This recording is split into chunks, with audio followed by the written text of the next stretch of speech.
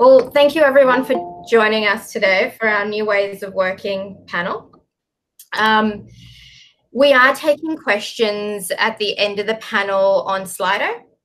So if you do have any questions, if you want to hop over to the Slido site, and that is the number on the screen there at the moment, so 69814.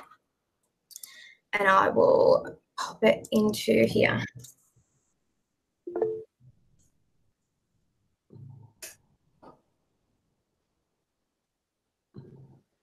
Oh, Kurt's already done it as well. Fantastic.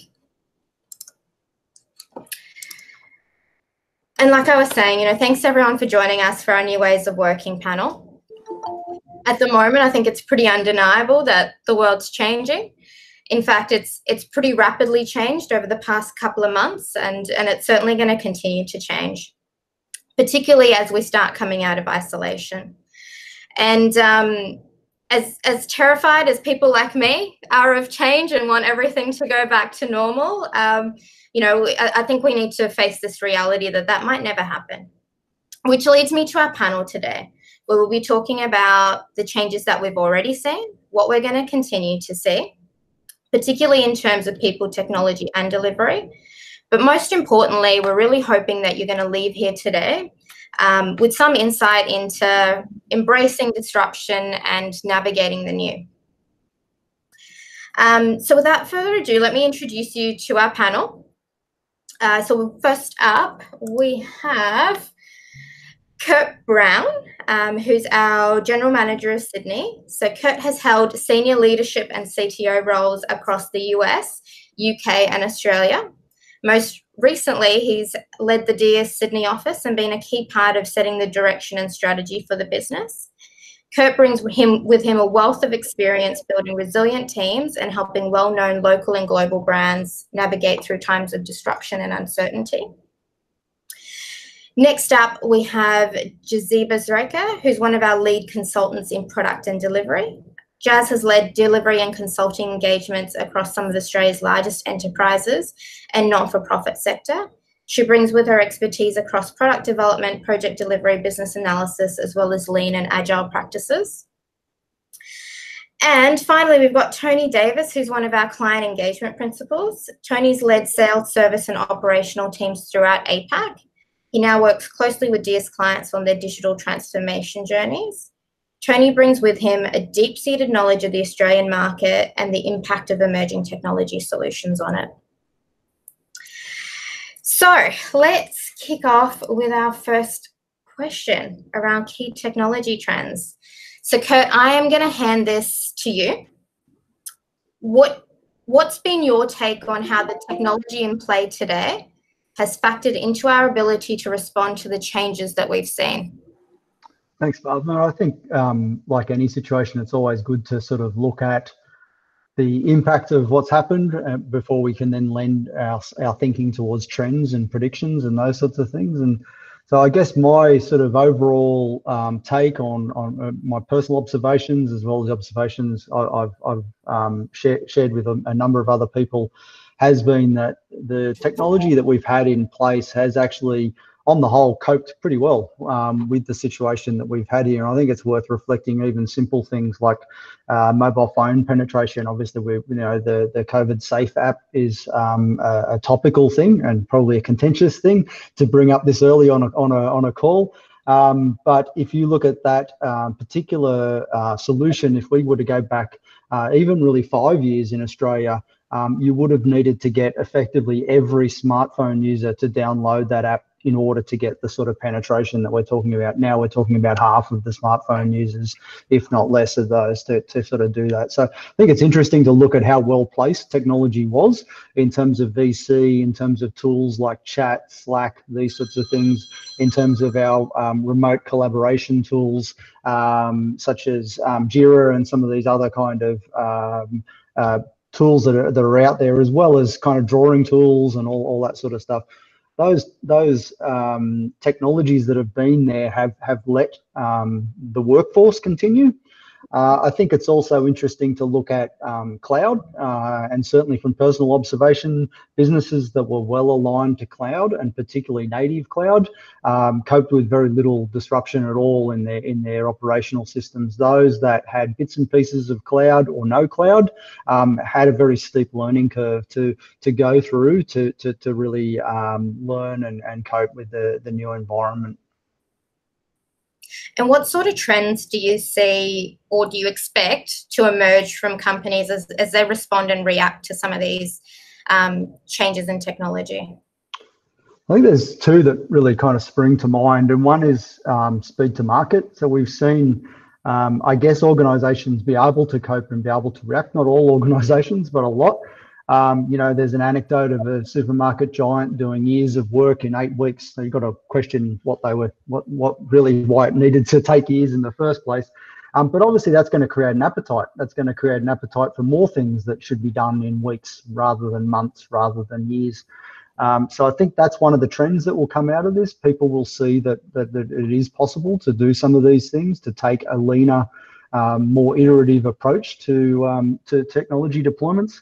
So I think that's one of the catalysts that'll come out of it. I think there's also going to be a real clear trend around digital and kind of consistent digital experience. So we'll have seen organisations spring up instances of AWS Connect. We'll see them spring up instances of chatbots. We'll see them set up websites and those sorts of things. Now, given those things have been deployed so rapidly to market, there's going to be disjoint there. There's going to be disjoint in terms of customer experience. There's going to be disjoint in terms of sustainability and maintainability of those channels, handoff between those channels and so on. So I think there's going to be a period of time of bringing those back together. But I think the need for people to go digital first in this period will translate to a desire to stay digital first. And I think that will shift a little bit from people thinking as customers, why do I need to go to a branch to do that particular transaction, to businesses taking that position. Why do I need to ask you to come in here? I should be able to deliver this service digitally. So I think there'll be an acceleration of that omni-channel, digital first kind of thinking that was already sort of there, but I think a lot of organisations are going to lean into that or be forced to lean into that as a result of the work that's just gone put through. Absolutely. And so, Jazz, I mean, you're at the cold face of, I guess, dealing with a lot of these collaboration technologies and helping to implement things like cloud, etc. How do you think the technology is keeping up with what we're doing? Well, I mean, I don't think we're quite where we should be in 2020, to be honest, particularly around sort of collaboration. Where is our VR and AR? We've got the tools, we've got the platforms, but no one seems to be really sort of harnessing them. Video conferencing does its job, but when you're sort of collaborating and trying to facilitate, being able to sort of have a virtual project room where you can actually touch things, move Post-it notes around and have that sort of project room rather than sort of, your video conferencing has its challenges as well, particularly when you're working with new people and trying to build those relationships. I think it really would help to sort of break the ice, and I'm quite surprised it hasn't really taken off. We're not using it. I'd really kind of would hope that, we sort of do go down that path of really starting to use the technology that is available to us. Absolutely. And so, Tony, I know you're dealing with a lot of clients that are looking at new and emerging tech. Is there any insights that you've got from there? Yeah, thanks, Bhavna. I mean, look, everybody's been talking about, sort of AI and ML for sort of quite a while now, but I guess, one thing I think will sort of evolve out of this is a lot more practical use of machine learning, and that's probably just given the sort of explosion in data that we're sort of likely to see from everybody being digital like all the time now. So I think that's definitely one to keep a close eye on. Absolutely. And so I guess when it comes to impact on project delivery, I guess, Jazz, I mean, back over to you. What do you think has been and will be the impact on how we deliver projects? So one that I've sort of observed personally is just around kicking off new projects. I think sort of existing projects, and when you've got an existing team formed. There's probably no significant impacts. I mean, there's a lot of work that still needs to go in to make sure that, you know, the team sticks together and you stick to the vision, but really sort of kicking off those new initiatives, particularly those early stages where you're trying to collaborate and you're working in distributed environment. And I kind of touched on it with, you know, the tools that we have available. They kind of do the job, but they're not really sort of helping us accelerate. And there's a lot of sort of investment that needs to happen up front. I think particularly it's really important from a role of a product owner as well, that they're investing the time in sharing that with the team more than they normally would. Particularly, you know, we do tend to sort of have siloed conversations, particularly while we're sort of working in a distributed environment, and really sort of making sure that, you know, we're communicating with the entire team and sharing that vision. I think it takes a lot more effort when you're working in a distributed environment to make sure that no one's missed and that everyone's receiving the same communication and is in line. So I can't emphasize enough around that sort of the communication and just making sure everyone and keeping that alignment together. And that's where I sort of see the biggest impacts. I think existing projects, you've got your sort of team formation and, you know, continue on the communication, of course, but the biggest hurdle I see is new teams, you know, building the relationships with new team members as well. Particularly if you don't know them, you don't know, are they having a good day, are they having a bad day? I think it takes you a lot longer to actually get to know them on a personal level and be able to sort of pick up and gauge sort of where they're at and try and help them along if they are stuck on something. Absolutely. So the other day, one of our DS team members rattled off some statistics around remote working to me. So he mentioned that pre-COVID, there was around 90% of the Australian workforce that worked remotely.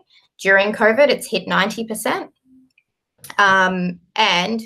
Pre-COVID 10%, during COVID 90%, and post-COVID they're expecting that it's not going to bounce back, that there's still going to be 30% of people who are going to want to stay working remotely. So what impact is that going to have on how we deliver projects and how we deliver it in blended delivery models?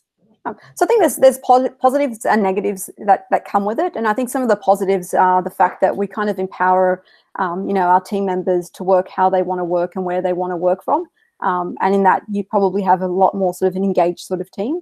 But taking, you know, I guess some of the negative impacts that it can have is if you are working across multiple different time zones, you know, how do you structure your teams? You know, how does that sort of play out from day to day? I know there's a lot of successful companies that work completely in distributed, but they have some really strict guidelines around the overlap between time zones. And it really takes a lot of thought and planning in terms of how you sort of structure that team and, you know, what sort of team members you have as well. And I guess it just also goes back again to that sort of communication around making sure that silos aren't created, because they can easily be created in this environment. You know, we do have tools such as Slack, and it's really easy to just have a one-on-one conversation with one person and not sort of open it up in the team channel, as an example. And it's the huge emphasis, I guess, from a delivery lead, product owner, or any sort of lead on the project, just to ensure that we aren't sort of having siloed discussions. I mean, these happen in normal sort of, you know, face-to-face environments as well, but I think it's a lot more significant once you sort of work in this distributed environment. It's a lot easier for it to happen, and just sort of keeping the team engaged more than anything. They're sort of the biggest impacts. And I think there's a lot of ways you can minimize that, is ensuring that you have a really sort of strong communications plan that the entire team agrees to, and ways of working, social contracts, and constantly just revisit them and see, are they working? But, you know, again, as always, have your retros and, you know, learn what's slowing the team down, what's helping the team, and just constantly learn and, you know, put that into sort of your delivery plan. Yeah, absolutely. Thank you for that insight into teams as well.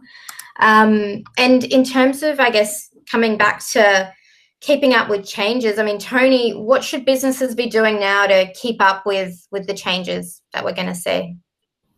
Well, now's the time to invest, all right? When the chips are down, that's when, you know, the opportunity is to kind of really sort of get ahead, to take some share, to work on things that will increase your speed to market. So I think that really sort of companies should be looking to invest in their people and their technology, and then also in those processes that can drive innovation. Yeah, absolutely. I think one area is sort of particularly where, you know, sort of clients, could really work on and sort of focus in on is that whole idea around product thinking, particularly. Well, talk to me more about product thinking. What is that? Is that like design thinking or? Yeah, so product thinking definitely relies heavily on design thinking. So it's being led by your customers, by their needs, their desires, their motivations, really sort of understanding their pain points and the problems you need to solve from a customer's perspective. And then I guess the key thing is then frame that within the scope of business viability. What can the business afford to do at this point in time, and how's the business going to kind of get benefit from that, whether that's cost savings or revenue drivers or some other sort of level of engagement. And then, then looking at it through the technology lens. So applying a technology that's feasible, that's flexible and sustainable for your business. So it doesn't have to be like the latest and greatest technology, but it just has to be something that can work, but then more importantly, can be sort of maintained and grown and further developed by your business. And the key thing is to, don't overinvest, sort of get something. Product thinking is kind of really about getting something small out there in the hands of users, that concept of MVP, taking that lean approach, but then being able to iterate around that really fast so that as you learn, as your customers and end users are using that product, feeding that back into your development loop. And do you have some examples maybe of where you've seen that happen? Yeah, well, a recent example, actually, there's a new client that we've sort of recently started working with. It's in the mental health space, which is sort of obviously like very topical with what's been going on. This is a pretty well-known Australian mental health agency. They've recently sort of gained access to a clinically developed, internationally accredited program for the treatment of people suffering with some serious mental health problems. But it's a very content-heavy program that requires support from a specialist. So the reach on that is pretty narrow. So these guys, their ambition is to broaden the reach of that program by refactoring the content and delivering it digitally through mobile phones, to put it in the hands of a lot more people. And that should give it a much broader impact. And, ultimately, hopefully that can save some lives. And I'd say this particular agency or organisation, chose to partner with DS for three key reasons. There's the engineering expertise that we bring to building software, but there's that whole sort of idea around helping them with that product thinking and developing their ways of working. And then I'd say also, some things around big picture thinking too, like how far could they take this? Absolutely. Is there any other areas that you'd recommend people start investing in other than the product thinking element? Yeah, well, look, I think it sort of builds on that, but it's really building a structure and a culture of innovation within your organisation. By structure, I mean the ability to run lots of experiments with lean teams, working agile, using data to measure and guide your way to success. And then culture is all about providing the right environment, where it's safe to fail, where teams share knowledge, where they can learn and evolve. And I'd say like a pretty good example of that, which is sort of fairly close to home within DS over, the last sort of couple of months, where we've sort of adopted that, sort of build quick, learn fast sort of thing is with our sales and marketing campaign team. So we've set up these tiger teams between sales and marketing. They're small, like sort of 2 or 3 people as a core team there. And the idea is to explore and exploit ideas and activities for business development. So we're running tests, we're developing campaigns across a range of domains in customer experience and cost optimization, around machine learning and healthcare. And yeah, we're sort of learning pretty quickly. And I'd say that, kind of probably 4 or 5 months ago, we weren't even close to being able to do that. But we've been able to kind of arrange that pretty quickly and get moving and get some traction. Yeah, absolutely. And so, Jazz, over to you. I mean, what do you think people should be doing to keep up with the changes that are coming? Yeah, I mean, I have to absolutely agree with sort of what Tony's mentioned there around experimentation. That's something that I'm kind of constantly, before sort of COVID as well, is with our clients, is how do we sort of test out ideas quickly and fast, just to prove that they're going to work. But then again, around the data side of things, I think, really need someone as well that can read the data and understands it, knows how to tell the story of a data, because sometimes we can easily sort of misinterpret data and make the wrong decisions on that. But yeah, I think definitely sort of innovation is really key. I'm a really firm believer that this is a time now to kind of, if you can, you've got the means to go out there, experiment, pivot. I think it's an opportunity out there, and your competitors might sort of have their tools down, and it's a real sort of opportunity for you to kind of get a foot ahead. Yeah, absolutely. And so, Kurt, I know this is a bit of a passion area for you, the disruption readiness and resilience and keeping ahead of innovation. Is there anything else you'd like to add?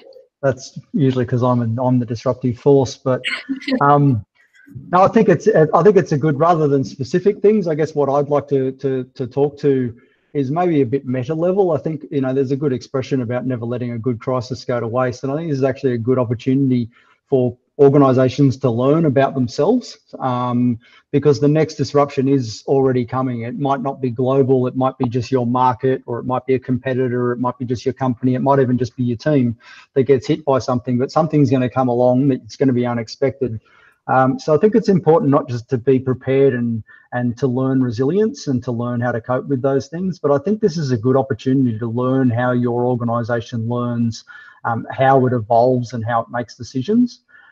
So I think it's good as we sort of start to find our feet a little bit in this moment, a good opportunity for people to assess, well, what went well and how did that work? Did that work differently than before? And if it did work differently than before, what was it about this new decision-making process or communications-making process or way of doing business that worked? And similarly, if something didn't go well during this process, maybe it's specific to this process, but maybe that was already a hole. Maybe there was already something existing there, and this really just sort of shined a light on it and looked at it. So not only just looking at that particular thing, but why was a hole allowed to sit there and be unaddressed? What was it about your business that allowed that to happen? I think also looking at the emerging leaders in your business, who stepped in or stepped up in this process, and what was it about them that enabled them to do them? What was it about them that motivated them to do that? And that's a real clear cultural lesson that you can learn and you can apply more broadly outside of this particular climate we're in. Yeah, absolutely. Fantastic. Thanks for that. And look, that kind of wraps up our panel today. We are taking questions. So if you have any questions, if you want to head over to our Slido page. And again, the number is 69814. I believe we've already got a question on here. So panel, the question is, you mentioned team collaboration and communication on remote projects. Do you have any tips for kicking off projects and running remote retros effectively? Jazz, I might give it to you. Sure. Yeah, absolutely. So I guess some of my tips for kicking off projects, it's really, I sort of mentioned, but I didn't talk about it in a lot of detail around investing the time in really sort of planning it out. So understanding, I guess, who needs to be involved, what tools are you going to use, looking in within your organization, are there any sort of governance around what you can and can't use, privacy concerns, and just assess all the tools that are out there, such as, I personally sort of used Miro, Mural. There's also different video conferencing as well. For example, Zoom has breakout rooms. So it's really about assessing as well how many people that you need to have in those sessions, but ensuring you've got the right team. And if you are sort of working over different time zones, what is that schedule? I think also just in the time that we're in with COVID, are there any sort of distractions that could potentially that need to be planned out into the project as well? So for example, there's a lot of people that are homeschooling at the moment. Is that going to impact, and just understanding where the team is at and what sort of influences are they having on their normal day-to-day work? Because I think sometimes we might just assume it's business as usual, but we are working from home and there are often disruptions that we need to be aware of. So just, I guess, understanding that, doing that planning up front, and sort of maybe having one-on-ones just to understand that sort of background. In terms of running retros remotely, again, you could sort of, I've used a couple of tools to run retros recently. I've used Miro, really simple. You know, you can draw whatever you want on there, whether you want to have your typical sort of what went well, what went wrong, what can we improve on, or a sort of a sales ship. You can kind of just put a picture on there and get people to sort of engage with that. My tip on that would be, if you are sort of using Miro, you might want to use color-coded notepads just to know if you want to know who sort of put what note up. Also used a lean coffee sort of style for retro recently. That was a really good introduction for the team. Just spice things up. They all sort of really enjoyed doing that sort of style, but it also kind of made sure that we weren't spending too much time on the one topic, and the team had choice in whether we invested more time or moved on to the next topic. So I guess try different things, spice things up, because I think what I found personally is teams do get a bit bored with the same old. So try using different approaches. Yeah, absolutely. All right, next question. Do you think the pandemic has affected how we view data privacy? I'll take that one. It kind of has quite an interesting thing for me, but I mean, I don't think it on its own will affect it, but I think it is actually a reasonably important touchstone for people because it is so pervasive. It is so real to people, whereas I think a lot of other data privacy conversations that have certainly dominated our industry have been pretty abstract for the average person, and they've been unable to really connect with them in any sort of meaningful way as to what impact it has on them. What I think we're seeing here is a clear example of an organisation needing to demonstrate the benefit that the customer gets for that sharing of that data.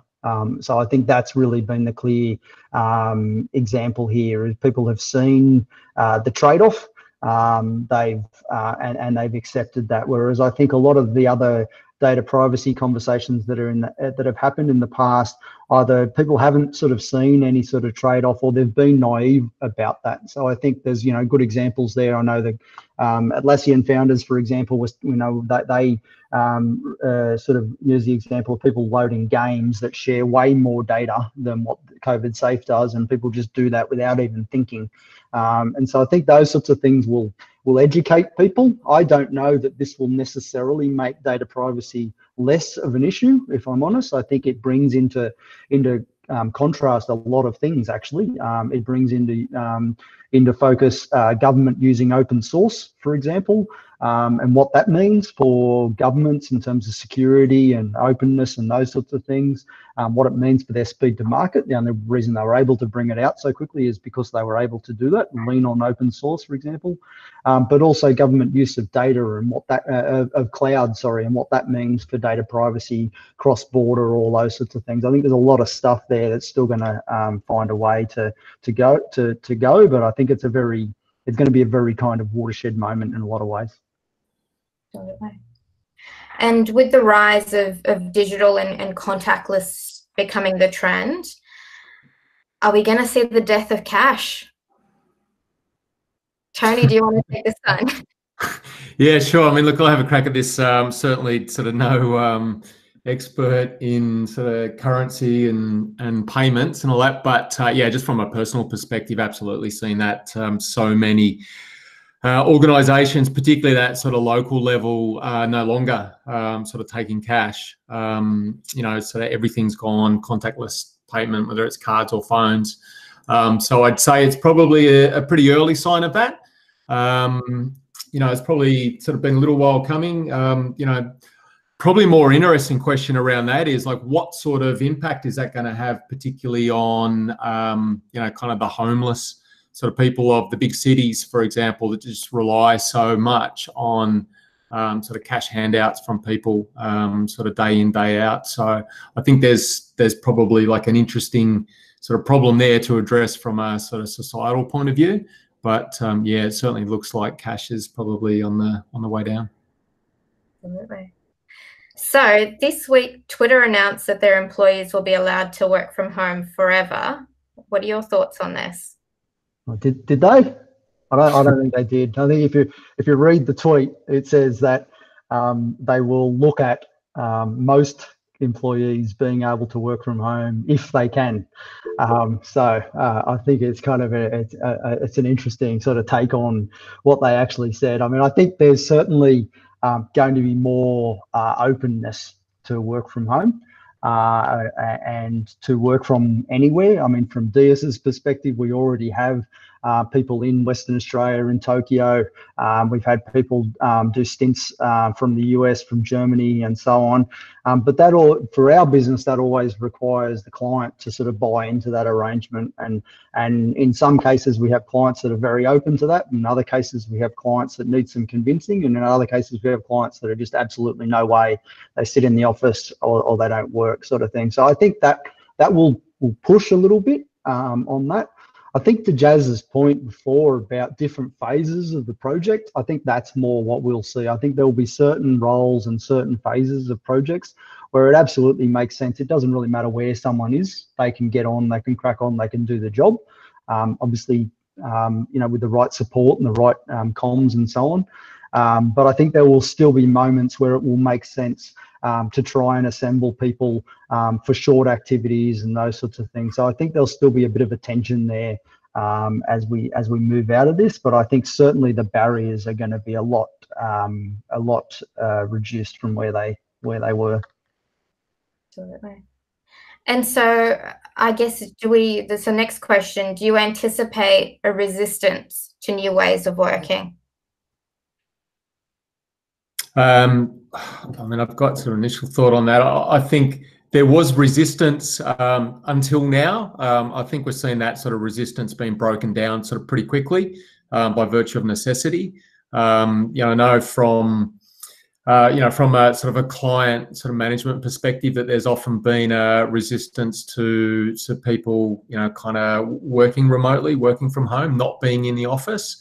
I mean, sort of most organisations have generally been sort of receptive to that, but there's kind of shades of grey in that. But I think now this is absolutely sort of proved that it can work and it does work. So I see that resistance, sort of really being kind of bowled over, to be honest. So next question, what happens to your traditional brick and mortar businesses? Are they going to be around when we come out of this?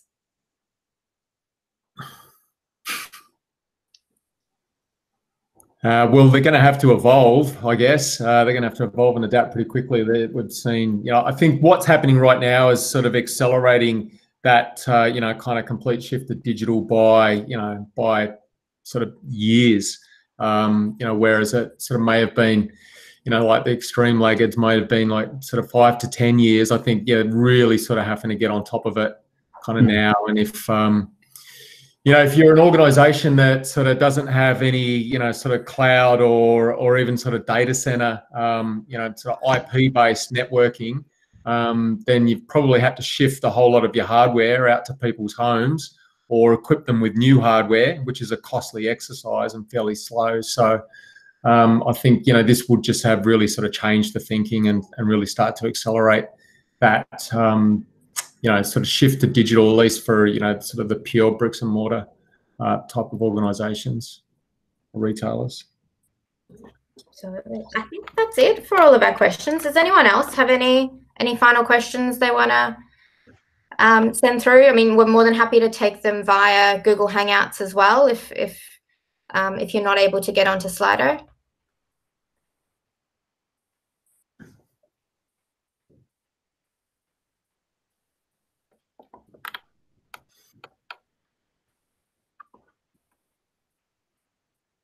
No other questions. We're also happy for anyone to call them out if they just want to call it out while we're on the call.